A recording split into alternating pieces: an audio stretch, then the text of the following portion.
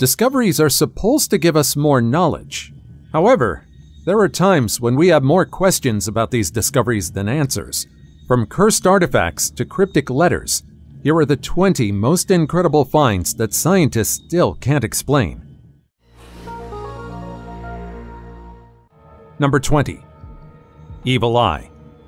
Have you heard about the evil eye? I'm not talking about a literal eye, but rather this symbol. Look familiar? This symbol and its variations have been popular recently for reasons unknown.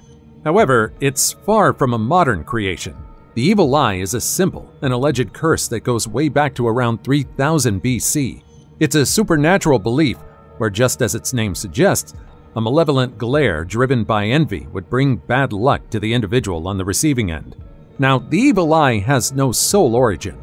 It's been observed in many cultures in the Mediterranean region, the Balkans, the Middle East, Central Asia, South Asia, Africa, the Caribbean, and Latin America. However, the amulets and eye beads used by the Indians, Persians, Greeks, and Romans seem the most popular today. Now in 2013, this remarkable 1,800-year-old ring with an evil eye was discovered by archaeologists in Croatia. But instead of an accessory that was meant to curse someone, this ring was meant to protect its wearer. After all, the evil eye was believed to be a strong curse that could not only cause injury, but eternal bad luck, and even death. This particular ring was discovered in the eastern town of Vinkovci, an old settlement predating the Roman period. I guess lucky charms and talismans will continue to survive despite the reign of logic and science today. Before we go on, like this video, smash the subscribe button, and click the notification bell right now. Number 19. Atacama Skeleton. If you were asked to examine this skeleton, would you believe it belonged to a person? If you said no, you're not alone. This skeleton is affectionately nicknamed Ata. Ata was discovered in 2003 in the dry expanse of the Atacama Desert in Chile.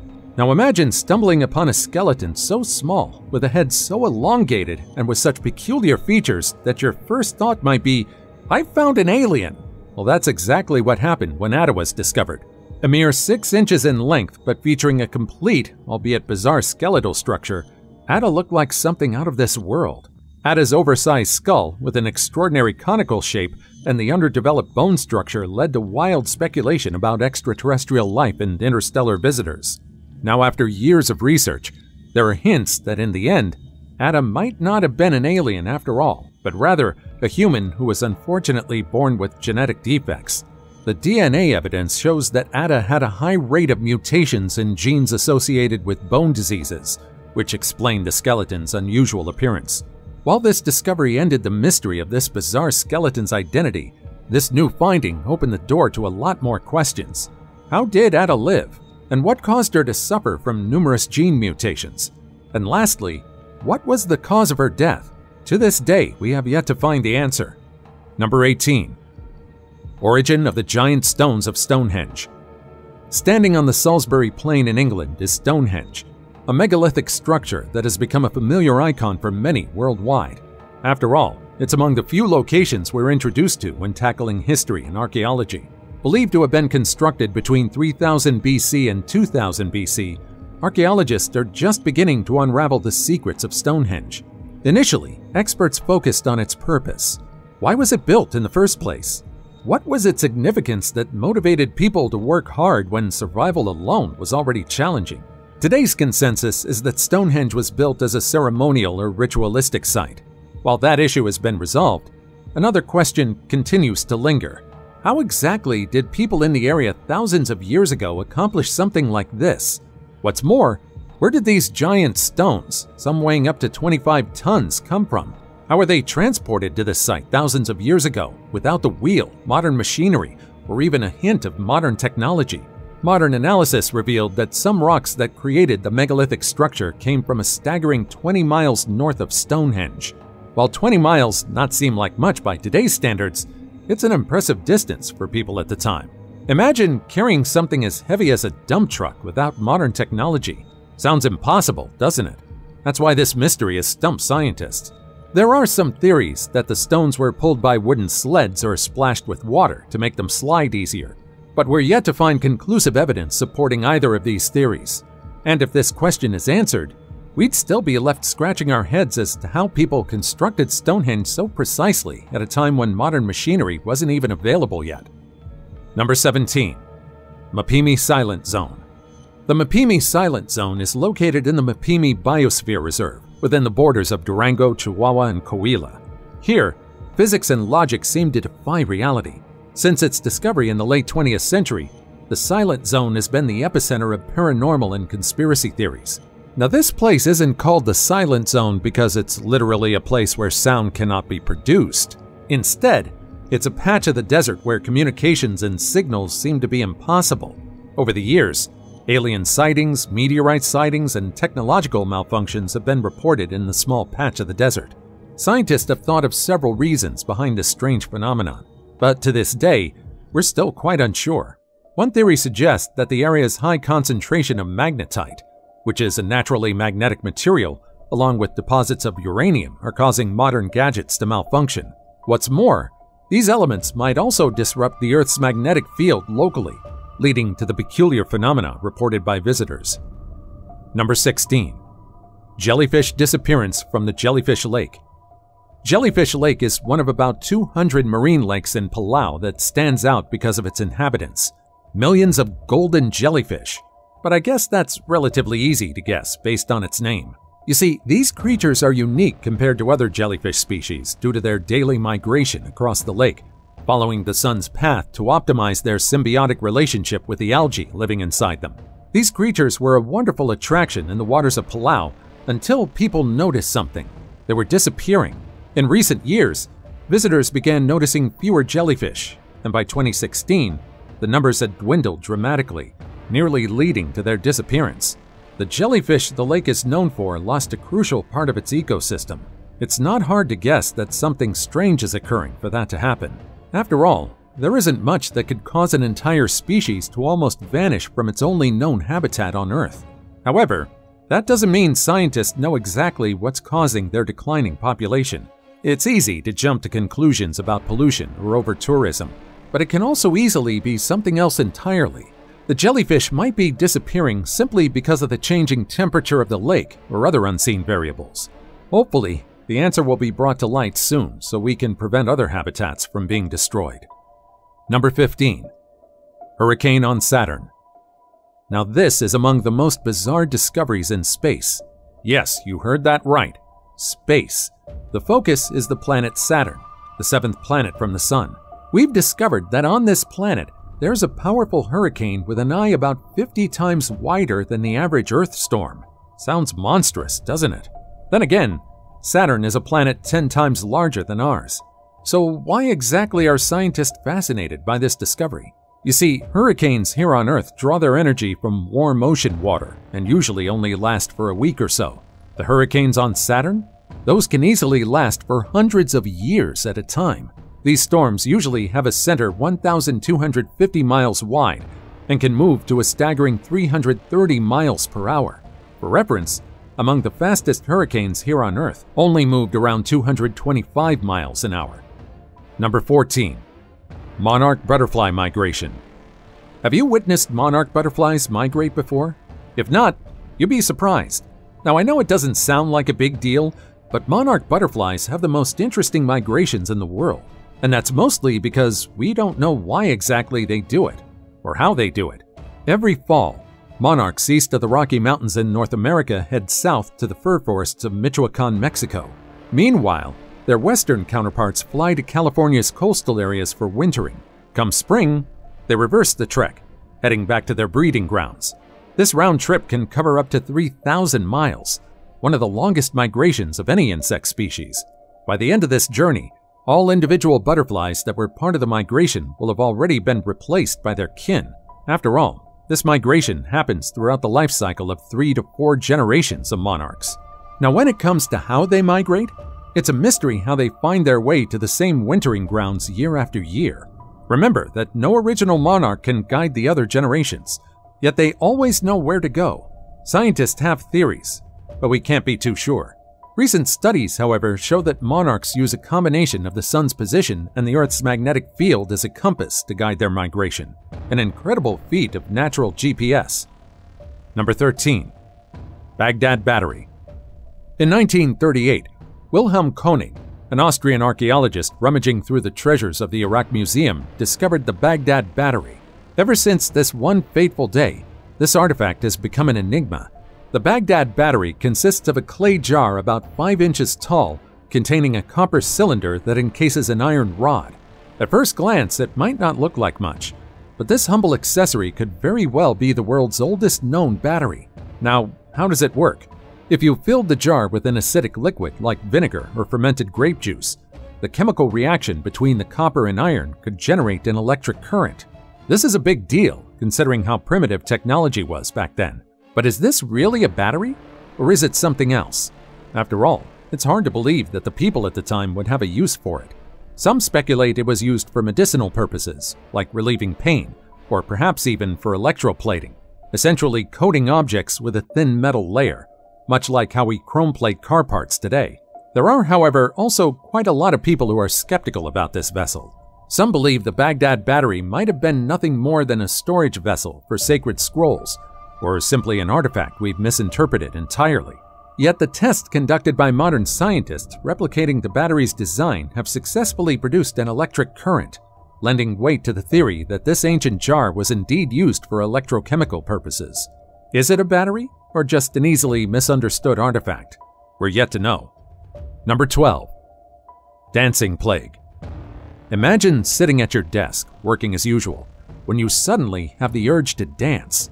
Now you try to stop, but you seem to have lost control over your body. Soon enough, everyone else around you is dancing as well. No one seems to be able to stop, and you all move until your body gives up. This pretty much sums up the dancing plague. It's one of the most bizarre phenomena scientists still can't explain. The origin of this began back in 1518 in the streets of Strasbourg.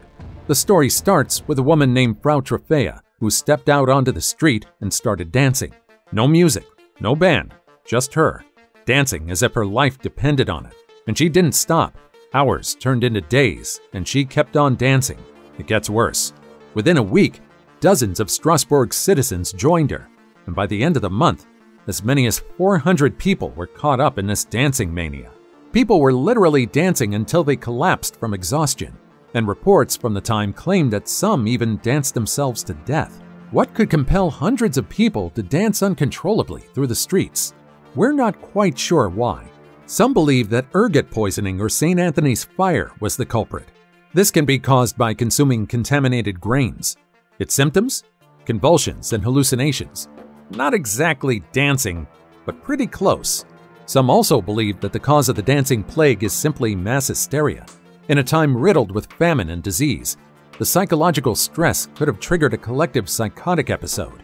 This theory suggests that the stress and despair of 16th century life in Strasbourg may have made the population particularly susceptible to such an outbreak. Finally, some historians suggest that the dancing plague was a form of ritualistic or religious fervor gone awry, an act of desperation by people seeking divine intervention to relieve their hardships. Despite these theories, the actual cause of the dancing plague of 1518 remains a mystery, making it one of history's most intriguing unsolved puzzles. Number 11. The Hessdalen Lights. First reported in the early 1930s, the Hessdalen Lights have been a spectacle, drawing crowds from all around the globe. Appearing both by day and night, these lights vary in shape, size, and color, ranging from a deep red to a dazzling blue, and have been seen both hovering in place and zooming through the valley at incredible speeds. Despite numerous studies, including Operation Hessdalen, started in the early 80s, and the ongoing work by scientists and universities worldwide, no one has definitively cracked the code on what these lights are or why they appear. Could they be a natural battery created by the unique mineral composition of the valley? Metallic dust acting as an electrode under certain conditions? Or are we talking about alien reconnaissance missions? The truth is, we're still not sure. The most accepted theory today is that the lights could be due to the ionization of air and dust by alpha particles during the decay of radon. The valley's rich deposits of scandium could be a contributing factor, creating this natural light show. Yet, this theory, like all others, still leaves questions unanswered, leaving scientists unable to arrive at a single conclusion. Number 10. Shugborough Inscription. Tucked away on the grounds of Shugborough Hall in Staffordshire, England, is the Shepherd's Monument. And within this monument is an inscription that has been puzzling many for centuries. In fact, you might be familiar with it. The inscription reads O-U-O-S-V-A-V-V, along with the letters D and M. At first glance, it might look like someone's bad attempt at a crossword puzzle, but this sequence of letters has baffled the brightest minds for over 250 years. What could it possibly mean? A hidden treasure location? A secret message? Or just nonsense meant to puzzle people? To further understand this inscription, let's trace the history of Shepherd's Monument. The Shepherd's Monument, constructed in the 1740s, features a relief that mirrors, with some modification, Nicolas Poussin's painting The Shepherds of Arcadia, which itself is shrouded in mystery and talks of a tomb with the phrase "Et in Arcadia ego," suggesting that even in utopia, death exists. This is also where the inscription can be found. Over the years, the Shugborough inscription has attracted the attention of amateur and professional sleuths, but to this day, no one has ever successfully broken or decoded the inscription.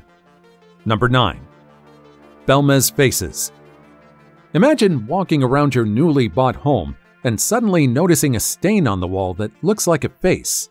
That's fine. Pareidolia happens. It's natural for humans to give meaning to meaningless blobs and shapes they see. And then you see another and another, until you can't deny that what you're looking at are faces on the wall. It sounds like the plot of an ill-written horror movie, right? In reality, this is the story of the Belmez Faces.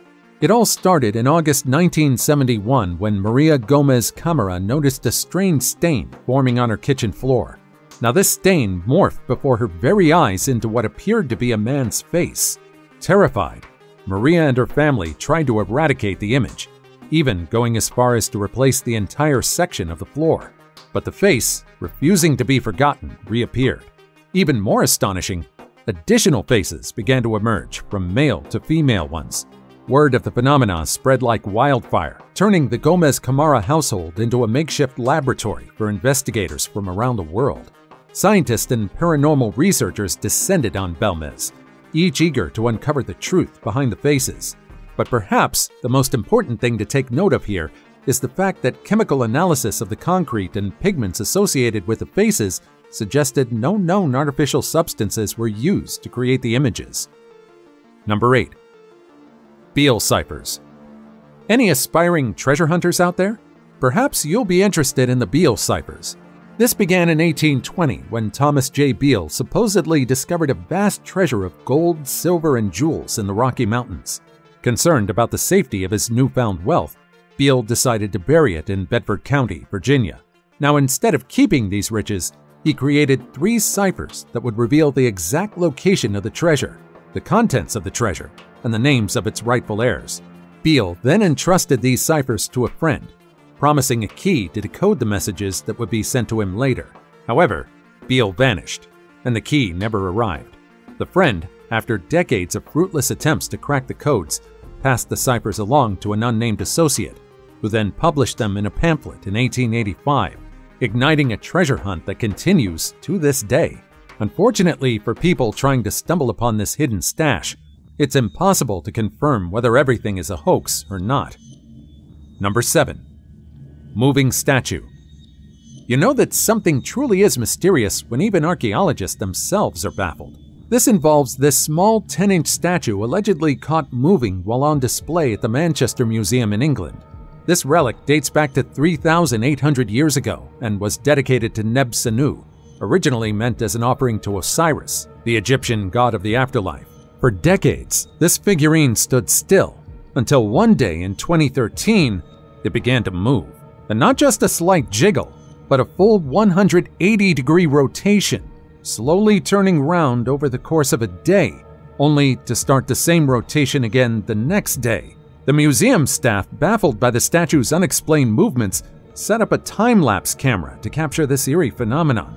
It was then that they were convinced that, yep, that one statue just might be cursed or haunted. But was it really? Well, there's a slight chance that it was, but the most plausible explanation is that there was an abundance of vibrations on the display case. Specifically, the vibrations caused by the foot traffic of museum visitors and the rumbling of city traffic outside. These subtle but constant vibrations were enough to make the statue rotate on the glass shelf, The statue's bottom is convex, meaning it's more susceptible to movement from vibrations, especially if they are consistent and come from the same direction. Number 6. French counter. This small unassuming counter, also known as a jeton, might look ordinary, but it's among the few artifacts that allegedly prove UFOs visited us in the past.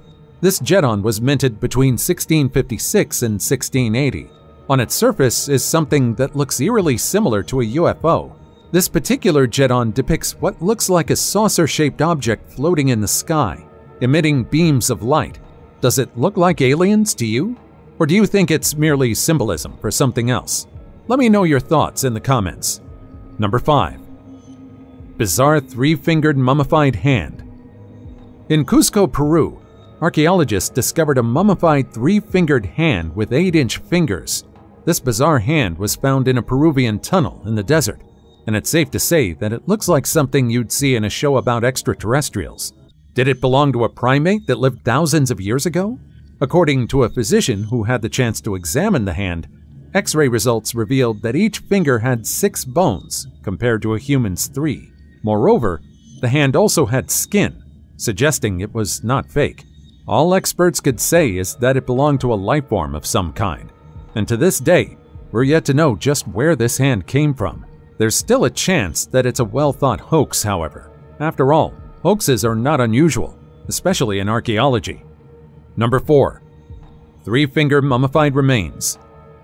In 2017, a bizarre and unexpected preserved body was discovered in Nazca, Peru, a creature with 3 fingers. Yes, we have another case of a three-fingered creature, but this time we have the entire body. Looking at these preserved remains, one would immediately say they look humanoid, but not entirely. It's easy to conclude that it's an alien just because of how bizarre it seems. But what is it really? The body measures about 5 feet 6 inches tall, a height similar to humans. However, experts believe that unlike discovered remains with abnormalities and mutations, this three-fingered fella is something not human. And if you're curious, we're yet to find out the answer, whether it's a hoax or an undiscovered species that visited our planet thousands of years ago. Number 3. Cursed Tomb of Polish King. Casimir IV, reigning from 1447 until he died in 1492, was a formidable figure in European history. He expanded the borders of the Polish-Lithuanian Commonwealth, securing his place as a powerful monarch of his time. However, he also wanted to make his name renowned even after death. You see, legend has it that upon Casimir's death, a curse was placed upon his tomb. More specifically, if someone dared to open Casimir's tomb, disaster would fall upon the Jagiellonian dynasty and Poland itself. It was opened multiple times throughout history, and each opening is said to have preceded tragic events, fueling the legend of the curse. Whether this is true or not, however, depends on who you ask. I don't know about you, but in my opinion, I'd rather be safe than sorry. But hey, if it's in the name of discovery, it's worth the risk, right? Number 2. 17th century letter written by possessed nun. If you're into scary stories, especially those recounted in historical records, perhaps you have already heard about the story of Sister Maria Crocifissa della Concezione. Sister Maria was a nun who lived back in the 17th century. However, it seemed like despite being close to her God, the devil still found its way to her. It was in 1676 when Sister Maria, who was serving in the Palma de Montechiaro convent, was suddenly possessed by the devil. Rather than mindlessly screaming horrific things, the devil allegedly made her write this letter. The text? A jumble of arcane symbols and mysterious alphabets that left everyone who laid eyes on it utterly baffled. And yet, many people have tried to decipher it. After all, who wouldn't be curious to learn what's written in this letter? There are also those who are trying to see whether the entire story really happened or if it's a hoax. Today, we've deciphered some parts of the letter, but unfortunately for us, it still doesn't make much sense. Sister Maria's letter describes the relationship between God, Satan, and humans. It mentions that God thinks he can free mortals, but the system works for no one. Another line states, "Perhaps now, Styx is certain," referencing the river Styx of Greek mythology, a boundary between the earth and the underworld. This mix of Christian theology and mythology paints a vivid picture of Sister Maria's inner turmoil, or perhaps a creative attempt to challenge the religious beliefs of her time. Again, despite deciphering these fragments, the true purpose and whole meaning of the letter remain shrouded in mystery. Was Sister Maria truly channeling the devil? Or was this an elaborate hoax? A cry for attention? Or maybe a coded critique of the church cloaked in the supernatural? Let me know what you think in the comments down below. And now, it's time for today's topic. Scientists were speechless when they discovered this in the snow. Amidst the freezing landscape of Alaska is allegedly a soul behemoth that managed to survive. A monstrous arachnid. I can only imagine how hard it is to be a predator in this frozen landscape. After all, you would need a lot of advantages and adaptability if you want to survive. There's a reason why most big four-legged creatures run in numbers. If you see a creature perfectly capable of surviving on its own, there's a chance it's incredibly monstrous. That's what this spider is. This behemoth of an arachnid was allegedly photographed by mountaineers who luckily managed to flee. According to them, the arachnid didn't dare attack and appeared to be already lifeless. But when they returned to the location the next day, it was already gone. This photo immediately garnered the attention of many online. How could such a large arachnid exist? Is it even an arachnid? Or perhaps this is all just a hoax? What do you think? Let me know in the comments down below. Number 1. Double Tree of Casorzo.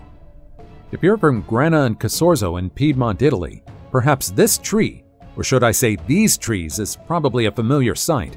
No, you're not looking at an edited photo of two trees. This is the real thing, known as the Double Tree of Casorzo. It's pretty easy to see what makes this tree extraordinary. It's a tree sitting and thriving on top of another tree.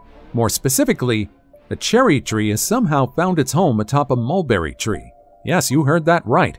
A full-grown cherry tree with roots and all perched on the broad branches of a mulberry tree. Unfortunately for us, we're yet to discover just how exactly this double tree came to be in the first place. The leading theory is that a bird might have dropped a cherry seed atop the mulberry tree.